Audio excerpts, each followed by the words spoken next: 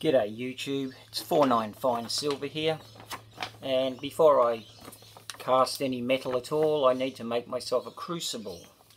So I've got this product here which is high temperature mortar. It's meant to take up to temperatures of over 1000 degrees, so I thought I'd give that a go. So what I've done is I've made up a mix in this bucket here.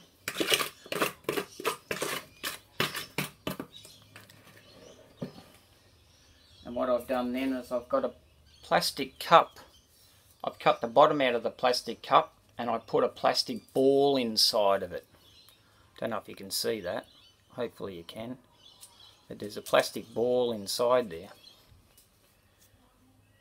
And what you do then is you just rest it on another cup just to hold it in place so it dries. Once it's dry,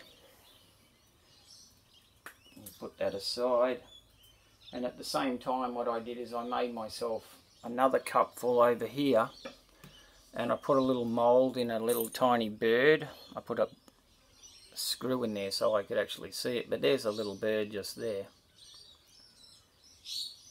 And then you just put him into the concrete mix that you've got, set that aside to dry. And after a couple of days it dries, you take out the bird, and there he is. Put that aside, and then when you take out the crucible, there it is. That's where the ball was. Looks pretty good. Now from there we'll put some, I'm going to use some pewter today. But its melting temperature is quite low, so it'll be a lot quicker than trying to melt silver or gold in it, but we'll give it a try anyway. So hold your ears while I melt this down.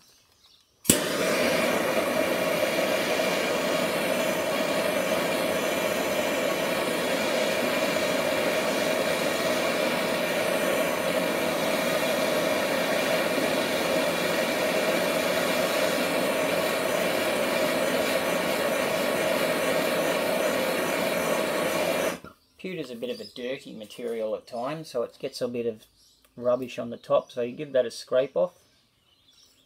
Comes up beautiful and clean. Give it another hit. That'll probably do. Now, can you see that?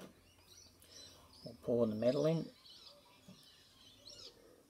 Just give it a shake up through. Make sure it's right through. Just wait for that to harden for a minute. Normally takes a couple of minutes. It's not like silver. Silver really goes very quick, but pewter's a little bit slower, so we'll wait for that to go. Almost there. Hopefully we can get it out now.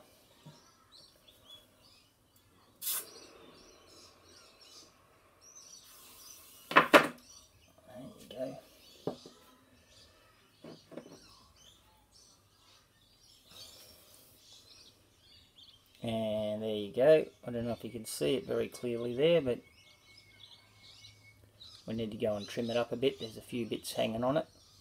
We'll see how we go. So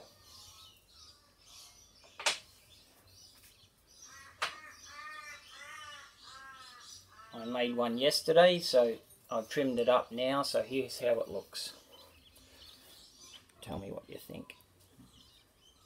There you go.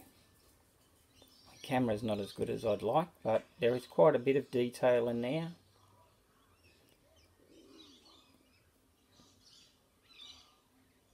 I'm hoping to get some new camera and some editing equipment, so I'm hoping that my videos will be a little bit better standard from now on, so please stay tuned for the next one, and I'll be making some other things. Okay, thanks so much YouTube. Don't forget to subscribe.